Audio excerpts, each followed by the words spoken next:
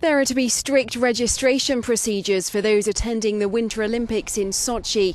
As part of moves to tighten security for the Games, Russian President Vladimir Putin has signed a decree introducing temporary measures for both foreign and Russian visitors. The rules won't affect accredited delegates or people with hotel reservations, but others will need to register with the authorities soon after they arrive. Russians must do it within 3 days instead of the usual 90, and foreign visitors travelling without visas will need to do so within 24 hours. The Olympic organisers, concerned by Sochi's close proximity to Russia's troubled North Caucasus, say they're planning the safest ever Games. Russia says it's expecting up to 70,000 visitors a day at the Olympic Park.